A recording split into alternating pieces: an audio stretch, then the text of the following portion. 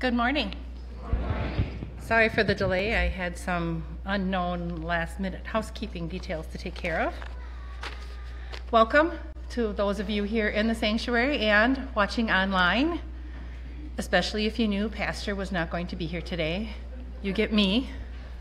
So I very much appreciate. I'm going to take it all as a positive sign and show of support that you all are here today. With that being said, the comment of those of you watching from home, Emily, are you able to monitor any prayer concerns that come in on that for me today? I know Cheryl usually does that, Pastor takes care of that, but I am, however, not. You don't want me to do that. We'll just leave it at that. I got enough going on up here. This is all good. It's all good. So welcome. I'd like you to take a few moments, close your eyes, shut the world out.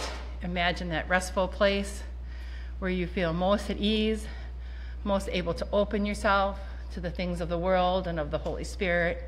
So this can truly be a replenishing time for you. For those of you who are at home, same thing. It's real easy to just let your mind keep going and make that litany of things you want to take care of today when service is done, but try to shut it all out, be present, and make this time with Christ your own personal meditation time.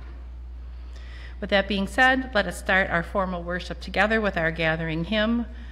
This is from the little thin hymnal, the blue one, 2128. Come and find your quiet center.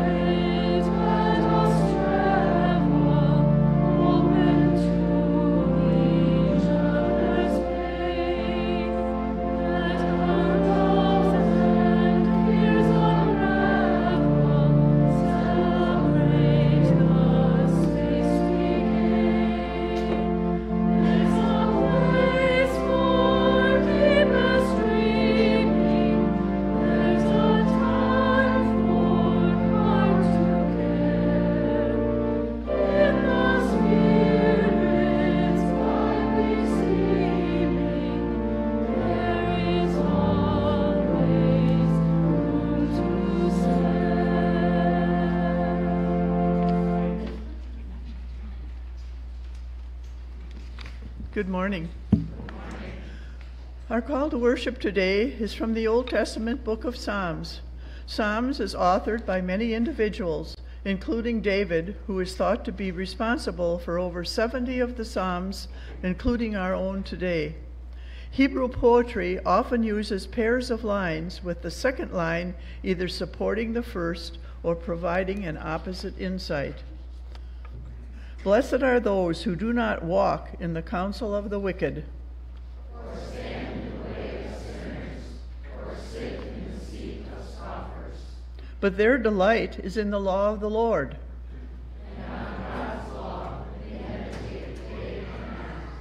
They are like trees planted by streams of water that yield their fruit in season, and their leaves do not wither. In all that they do, they prosper. The wicked are not so, but are like chaff which the wind drives away. Therefore the wicked will not stand in the judgment, nor sinners in the congregation of the righteous. For the Lord knows the way of the righteous. Join me in the unison prayer. Heavenly Father, creator of heaven and earth, we have gathered here today to worship you. We thank you for this time together and sing our praise and study your word. May you increase our understanding that you are the light that directs our paths.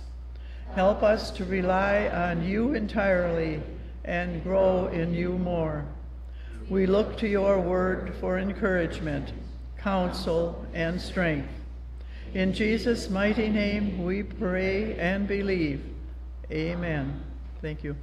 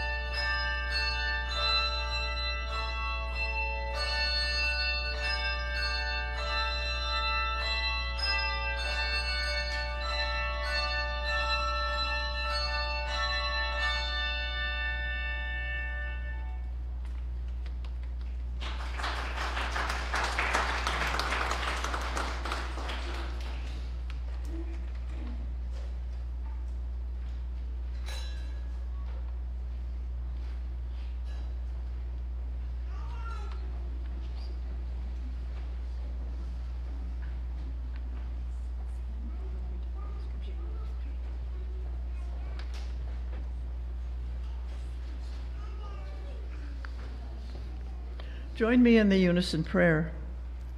Blessed Lord, you have caused all holy scriptures to be written for our learning. Grant us so to hear them, read, mark, learn, and inwardly digest them, that we may embrace and ever hold fast the blessed hope of everlasting life, which you have given us in our Savior, Jesus Christ, who lives and reigns with you and the Holy Spirit, one God, forever and ever. Amen. The first scripture today is from Galatians. Galatians is found in the New Testament, an epistle, a Pauline scripture, which means it is a letter written by Paul to the Christian church in the Roman province of Galatia. This area is now found in modern-day Turkey, provinces of Ankara and Eskişehir in the highlands of central Anatolia. Galatians 1, verses 1 through 10. Live creatively, friends. If someone falls into sin, forgivingly restore him, saving your critical comments for yourself. You may be needing forgiveness before the day is out. Stoop down and reach out to those who are oppressed. Share their burdens, so complete Christ's law. If you think you are too good for that, you are badly deceived. Make a careful exploration of who you are and the work you have been given, and then sink yourself into that. Don't be impressed with yourself. Don't compare yourself with others. Each of you must take responsibility for doing the creative best you can with your own life. Be very sure now, you who have been trained to a self-sufficient maturity, that you enter into a generous common life with those who have trained you, sharing all the good things that you have and experience. Don't be misled. No one makes a fool of God. What a person plants, he will harvest. The person who plants selfishness, ignoring the needs of others, ignoring God, harvests a crop of weeds. All he'll have to show for his life is weeds. But the one who plants in response to God, letting God's Spirit do the growth work in him, harvests a crop of real life, eternal life. So let's not allow ourselves to get fatigued doing good. At the right time, we will harvest a good crop if we don't give up or quit. Right now, therefore, every time we get the chance, let us work for the benefit of all, starting with the people closest to us in the community of faith.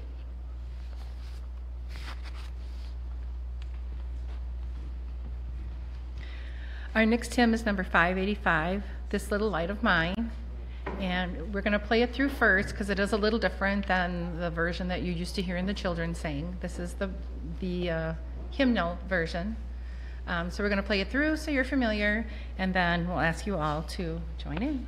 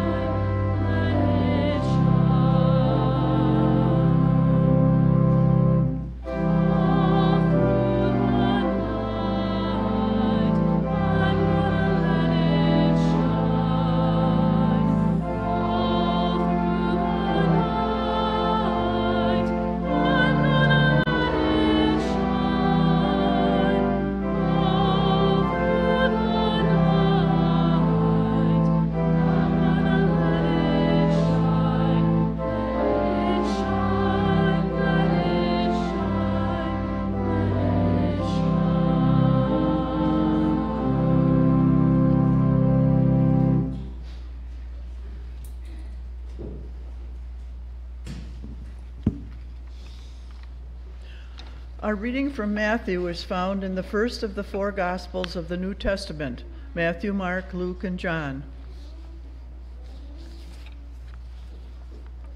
Matthew 5, verses 13 through 16. Let me tell you why you are here. You are here to be salt seasoning that brings out the God flavors of this earth. If you lose your saltiness, how will people taste godliness? You've lost your usefulness and will end up in the garbage. Here's another way to put it. You're here to be light, bringing out the God colors in the world. God is not a secret to be kept. We're going public with this, as public as a city on a hill.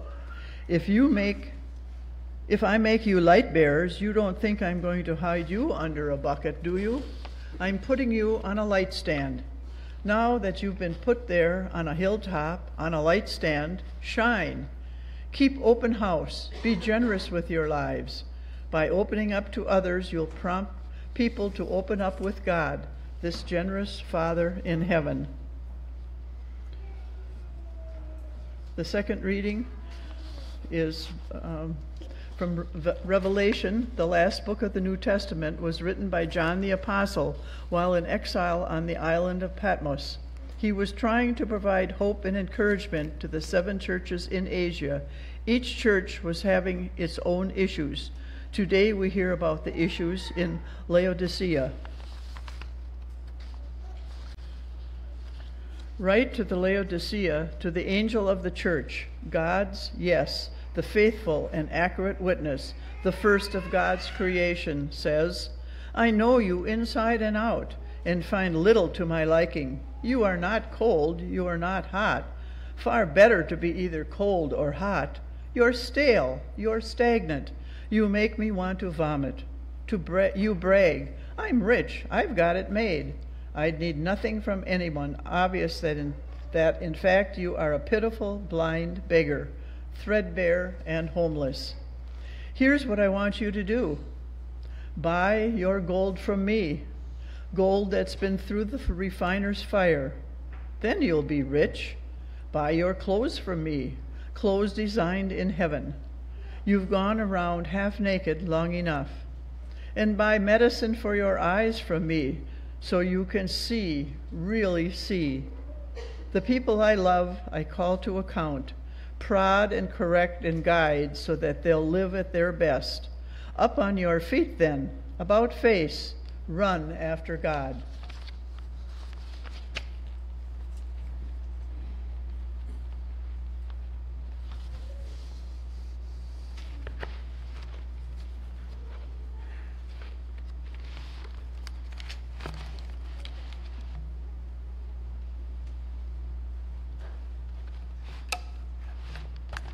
I like that this is smaller, but everything keeps falling off. So, those of you who know me know how much I love my coffee. I praise God every morning for whoever He planted that seed into. Take this bean and dry it and grind it and mix it with some water.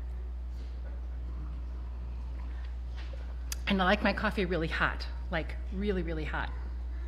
When Greg and I travel, we often start with a big travel cup of coffee, and I start with it while it's really hot. And then I pass it off to Greg when it starts getting too cool, because then it's perfect for him, unless one of us is sick.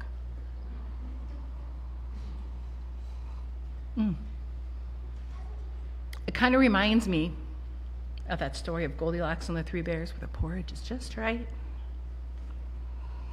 I burned my mouth.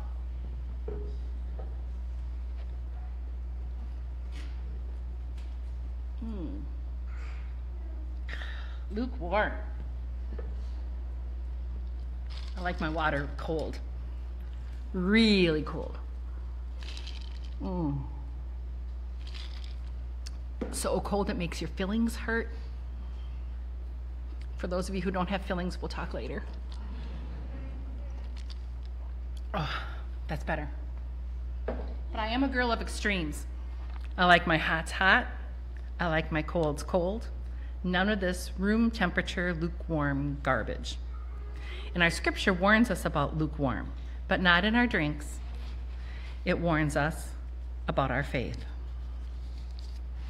So the scripture today from Revelation warns the people of Laodicea about becoming lukewarm. So Laodicea is positioned at the crossroads of major biblical trade routes. Because of this, it's also a major banking center.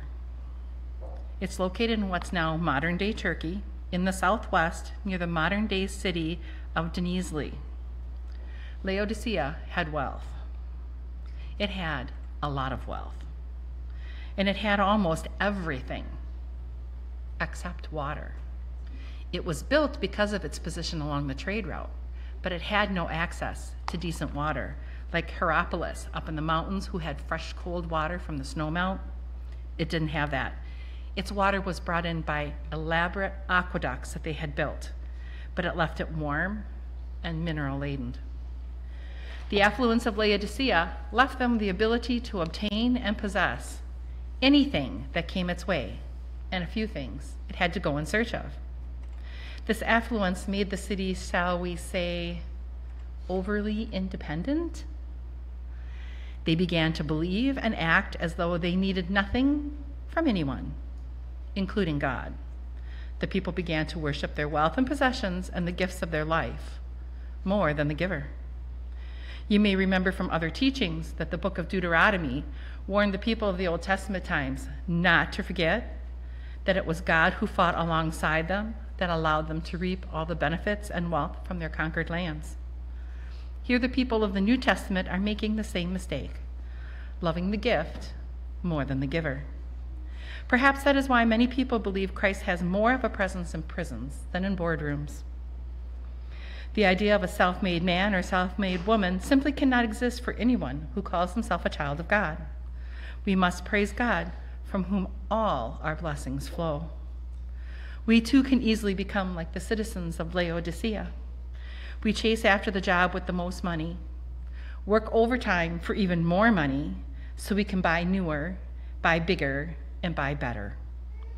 We start taking credit for our success, forgetting to thank God who helped make us all we are and give us all we have. And we find it hard to part with what we have obtained, even if it is to give back to God. Now don't worry, this is not going to become a tithing message. I'll leave that for Pastor and Finance Committee probably next month. But what we give back is directly related to how we feel about what God helps us to achieve. As we continued in our reading, it calls for us to come into account for ourselves. It states that we can truly be rich, but not by worldly possessions. As it was read for us right now, the people of Laodicea lived in spiritual poverty. They were pitiful, blind, threadbare, and homeless. They were like the lukewarm water from the aqueducts that came from Hierapolis. They did not have God in their lives, and only He can provide that truly rich life and our home in heaven. So what are we to do about all of this? That is also answered for us in the readings. In verse 18, it says, "Here's what I want you to do. Buy your gold from me, gold that has been through the refiner's fire. Then you'll be rich. Buy your clothes from me, clothes designed in heaven. You've gone around half naked long enough.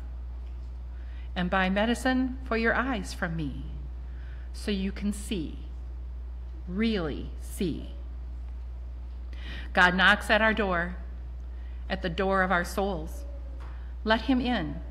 Show the love He has for you to others. Don't hide behind the wealth of this world. Don't try to blend in. Don't be a chameleon. Live boldly the life Christ provides, and let your light shine. Galatians 6 reminds us to not be impressed with our own rewards and to take a good look at ourselves and our choices. Do not be too critical of others. Save that for yourself.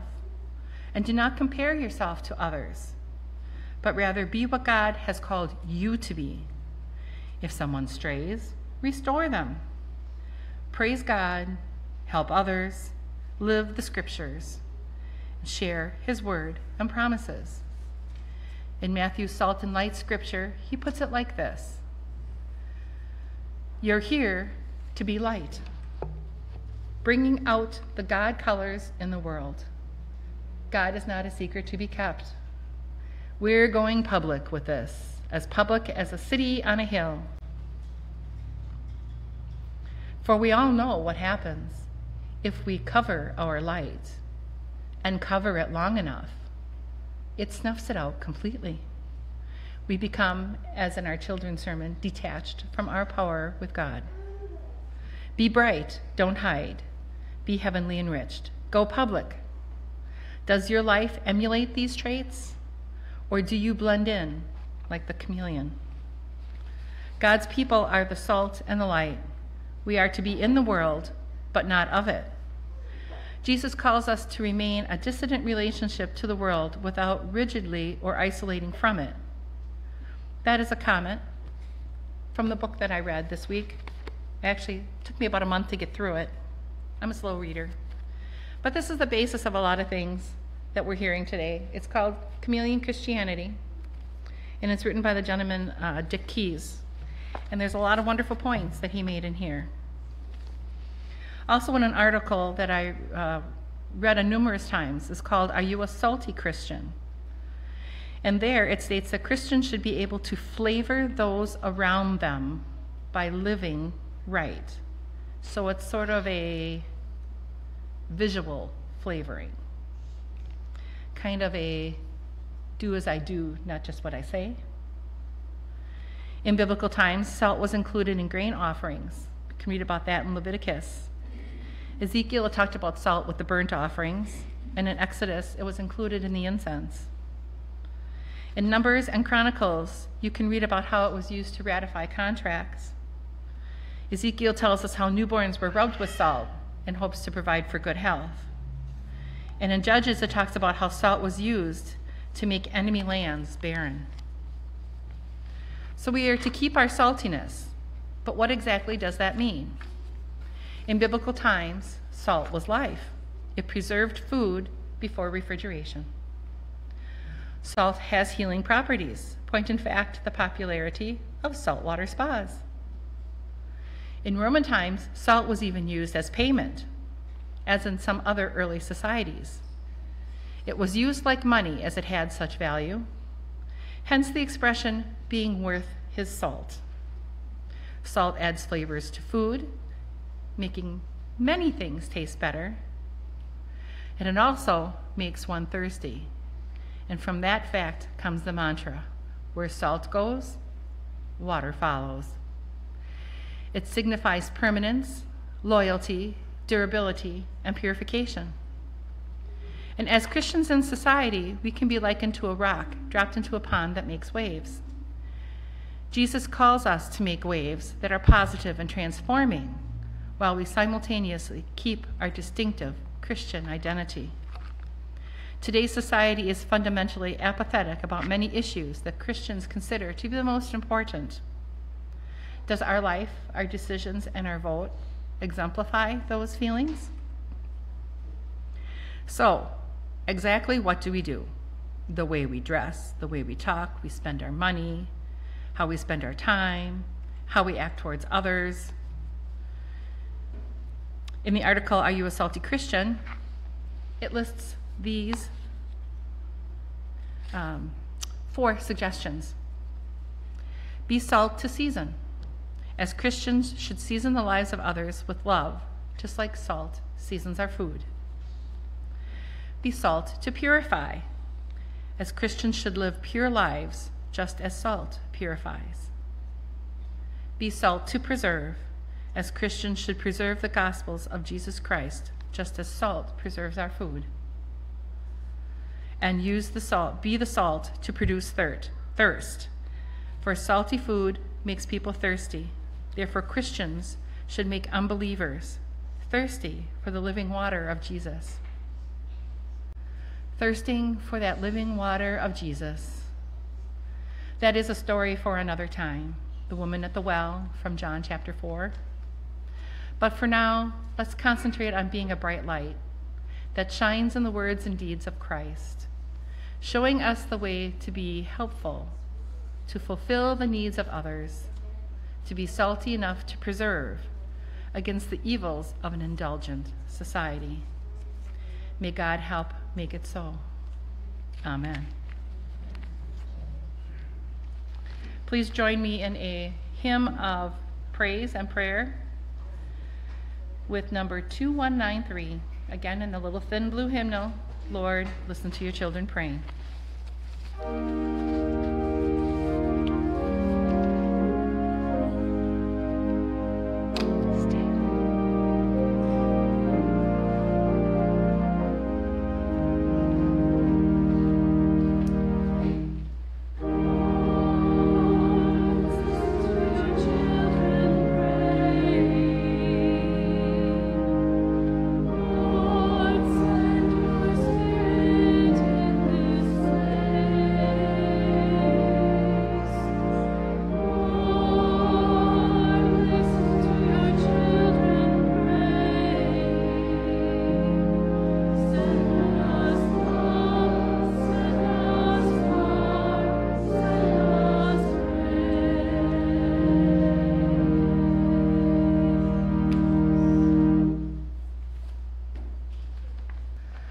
Let us close with a musical prayer in the regular hymnal, number 663, Savior again to thy dear name.